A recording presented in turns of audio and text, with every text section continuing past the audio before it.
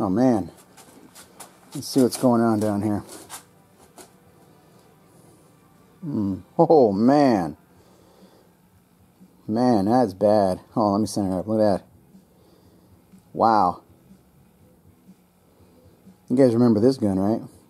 We're shooting our lead shot through there, and it looks really nasty. Guys, take a look down there. You never believe the amount of mail I got generated over this. Let's see if we can get a shot down inside.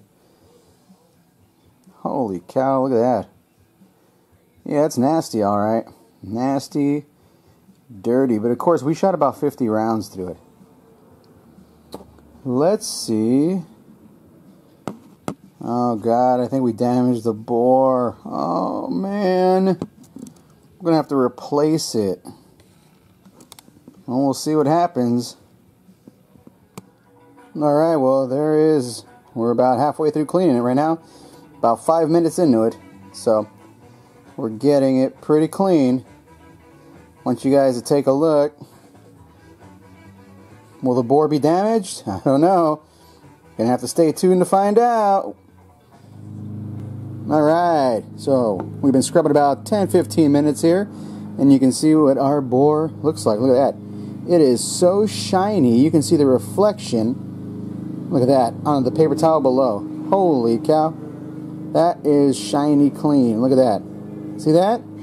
Now I got the radio playing in the background, so I'm going to try to talk while I tell you what we did. I like having the radio on when I clean my guns. But look at that. Let me see if I can zoom in a little bit. That way we don't get into the shadow. There you go. Look at that. Now that is shiny. See that? You always use a white paper towel on the back. See that? To capture any kind of drippings that come out. And then you can reflect your light off of it and look into your bore really easy. See that? Let's see if we can tone it down a little bit. So there we go. No rings, no parts of the rifling missing, nothing. Of course, you don't want to shoot this with steel shot, just lead shot. And of course, there's going to be a little bit of leading and flakes and little lead dust and stuff that comes out. But you can see there, no problems whatsoever. No damaging on the bore, in the bore, on the bore, outside the bore. And what we did is we used a combination of our Edge Red. Yeah, Edge Red. We made this ourselves. And I'll show you right here a couple of the rags. You can see this was after I left the Edge Red about 5 minutes sitting. You can see the little bits of pieces of lead that come out. The longer you let the Edge Red sit, the more it flows underneath the particles of lead, and quicker it'll take them out. Use a combination brush, jag, and oh, look at this, copper. Use your chore boy. Chore boys are the best. They attract lead like a magnet. That's why the whole adage where you shoot a couple of cast bullets and you get leading in your bore, and then people shoot a couple jacketed afterwards, does not hold true. You see that?